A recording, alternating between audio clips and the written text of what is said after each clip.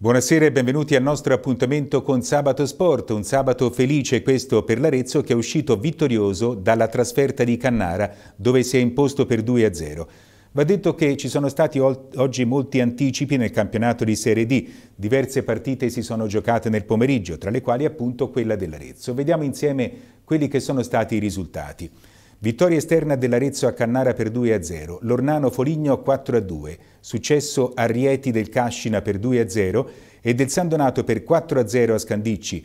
Trestina Montespaccato 0-0, Pianese Tiferno Lerchi è stata rinviata per i motivi che sappiamo legati all'emergenza sanitaria. Le altre partite si giocheranno domani, Flaminia San Giovannese, Poggi Bonzi Pro Livorno e Unipomezia Follonica Gavorrano.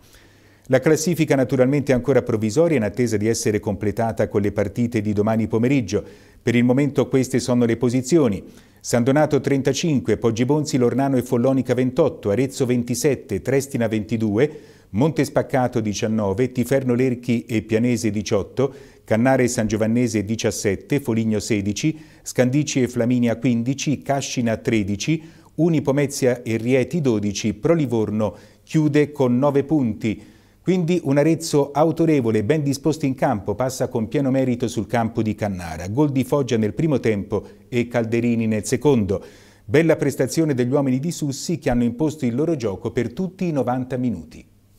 L'Arezzo vince bene a Cannara e conquista il terzo successo consecutivo. Sussi conferma il 4-3-3, cambia 2 pedine rispetto all'11 che ha battuto la Pianese. In difesa c'è Ruggeri al posto di Mastino, nel tridente d'attacco gioca Marras invece di Mancino. Il Cannara, 9 punti nelle ultime 3 giornate, si arrocca subito in difesa e l'Arezzo prende in mano il gioco. Dopo un minuto prima occasione, ma la conclusione di Marchi non inquadra lo specchio della porta.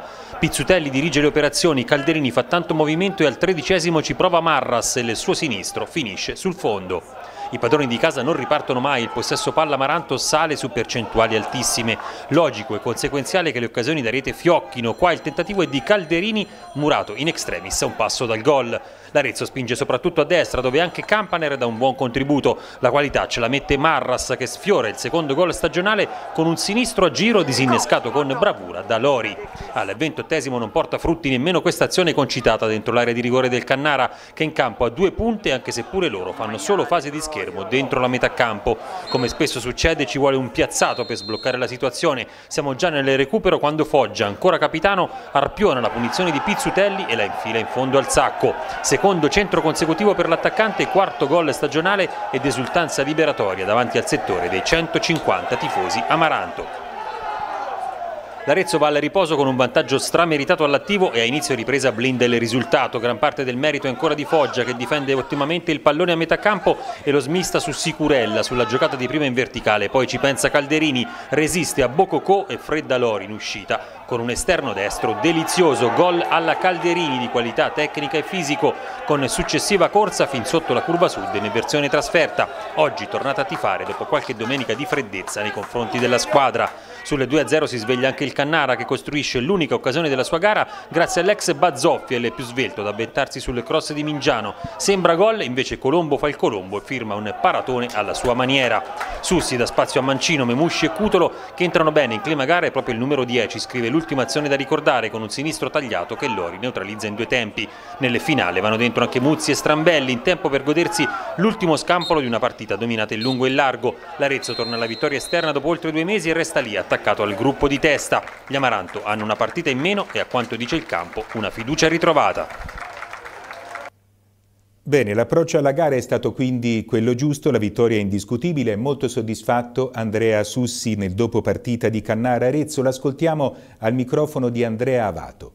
Andrea, dicevamo sicuramente soddisfatto per questa partita, avevi chiesto di non sbagliare l'approccio, la squadra non l'ha sbagliato, ha segnato all'ultimo minuto del primo tempo ma avrebbe potuto farlo prima, direi una vittoria indiscutibile oggi.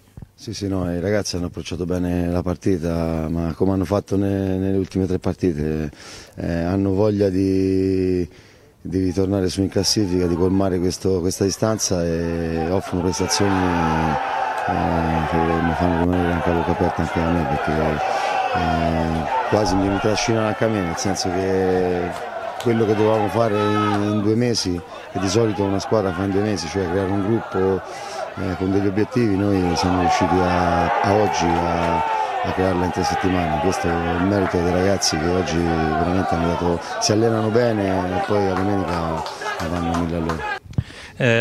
Tante occasioni create nel primo tempo, alla fine l'ha sbloccata Ciro Foggia e non posso non chiederti, un mese e mezzo fa quella deviazione forse sarebbe venuta fuori, no? Oggi invece è andata dentro e è cambiato anche lo stato psicologico di questo giocatore. Certo, ma Ciro Foggia è un attaccante, gli attaccanti vivono per il gol, prima tirava 3-4 volte, non segnava mai, ora è un momento che alla prima occasione fa gol, ma Ciro Foggia oltre a far gol fa un grande lavoro per la squadra in fase di impostazione e fa anche un grande lavoro oscuro in fase di difesa, quindi teniamocelo stretto.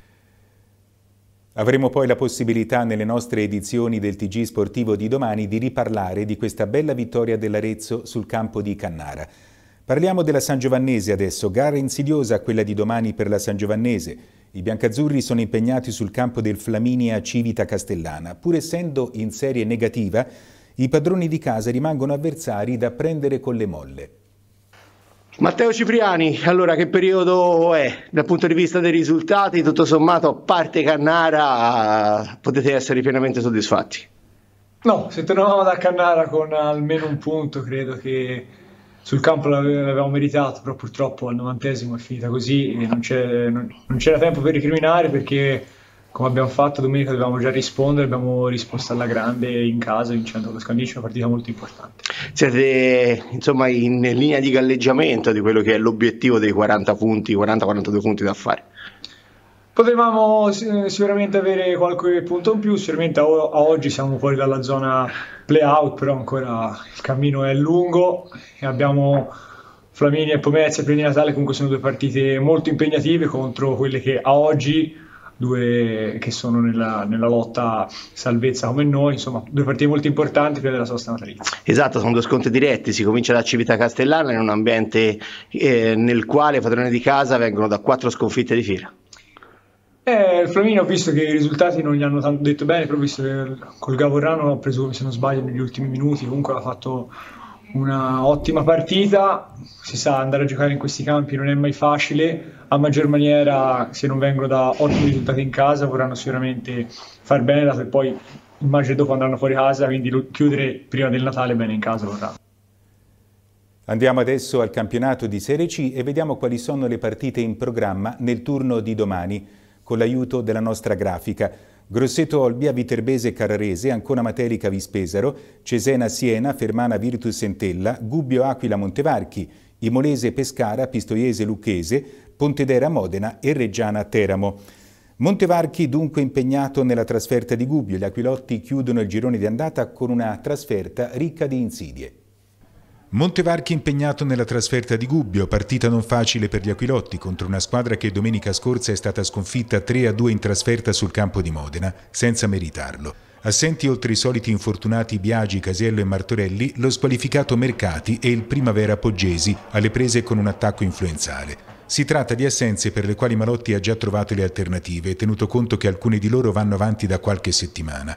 Convocati dunque i portieri Rinaldi e Giusti, i difensori Aci, Martinelli, Tozzuolo, Dutu, Senzamici e Bassano, i centrocampisti Amatucci, Lischi, Boncompagni, Carpani, Tinacelli e Mionic e gli attaccanti Gambale, Barranca, Lunghi, Iello e Doratiotto. È l'ultima partita di andata. Mercoledì inizia il ritorno e la squadra se la vedrà con la Reggiana. Peccato che si giocherà ancora a Pontedera. Il ritorno al Briliperi è slittato a metà gennaio.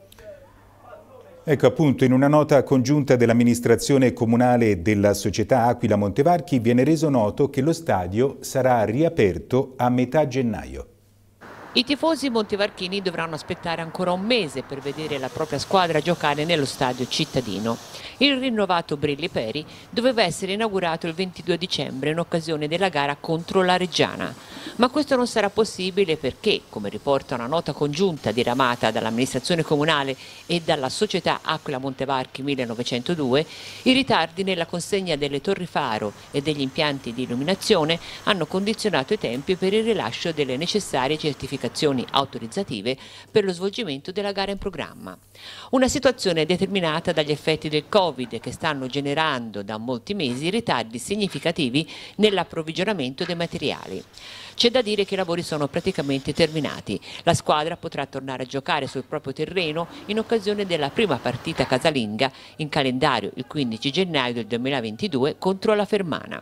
Vogliamo precisare, termina la nota congiunta, che il nostro impegno per il Brilli Peri continua quotidianamente perché questo sia l'ultimo sacrificio che chiediamo ai tifosi e li aspettiamo tutti allo stadio, ancora più numerosi, a sostenere i colori rossoblù in un impianto a norma e in sicurezza.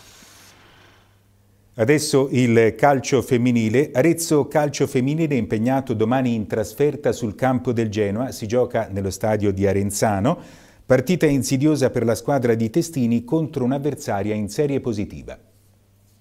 L'11ª giornata di campionato è all'orizzonte per le ragazze Amaranto. Domenica infatti con inizio alle 14:30 sul campo di Arenzano, le Amaranto affrontano un avversario nobile, il Genoa. Genoa che occupa il quarto posto della classifica a una manciata di punti dalla vetta. In questo momento è il migliore attacco del girone e una difesa tra le più efficaci. Secondo Emiliano Testini, tecnico delle Amaranto, questo significa che oltre che di buonissime calciatrici il Genoa dispone di un'organizzazione che funziona. Ma l'Arezzo dal canto suo è consapevole dell'importanza della partita e si è ben preparato per tutta la settimana. Quello di Genova non sarà l'ultimo match prima della pausa natalizia. Mercoledì è in programma la partita con la Ternana in trasferta, valida per la Coppa Italia. Non sarà semplice affrontare due sfide a distanza di 3 giorni, considerate anche le assenze, ma il carattere delle ragazze Amaranto lascia ben sperare per entrambi gli impegni. Oggi si sono giocati anche alcuni anticipi nel campionato di eccellenza e vediamo insieme quali sono stati i risultati delle gare. Chiantigiana Fortis Juventus 0-0, Pontassieve Baldaccio Bruni Anghiari 2-0, Porta Romana Firenze Ovest 1-0, Sina Lunghese Grassina 2-1. Le altre due partite, vale a dire Nuova Foiano Antella e Terranuova Traiana Figline, che è un po' la partita di cartello di questa 12ª giornata, si disputeranno domani. Concludiamo parlando di pallacanestro. L'Amenesba Arezzo conclude domani il suo 2021 agonistico sul parquet del Quarrata, quindi siamo in provincia di Pistoia. I pistoiesi, così come la SBA, hanno giocato una partita di recupero in settimana battendo la Fides Montevarchi per 85-75. La palla 2 sarà alzata domani alle 18 al Palamelo di Quarrata dai signori Orlandini di Livorno e Volpi di Cecina. Bene, è tutto per questa edizione del nostro Sabato Sport. Grazie quindi della cortese attenzione, buona visione e buon ascolto con i nostri programmi.